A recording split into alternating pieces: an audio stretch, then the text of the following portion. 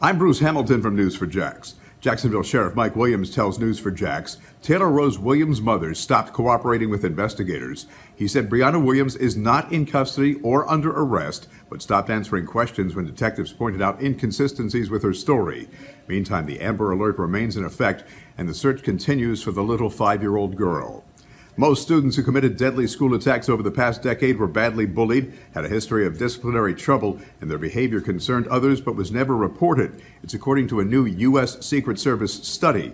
In at least 4 cases, attackers wanted to emulate other school shootings, including those at Columbine High School in Colorado, Virginia Tech, and Sandy Hook. The research was launched following the shooting at Marjory Stoneman Douglas High School.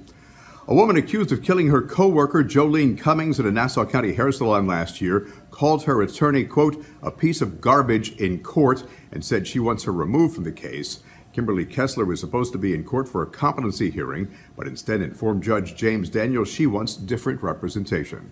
And Kohl's is doubling its military discount to 30% during Veterans Day weekend. Today through Monday, military members can receive a 30% off in-store discount. The news continues on Channel 4 at news4jax.com. I'm Bruce Hamilton. Have a great day.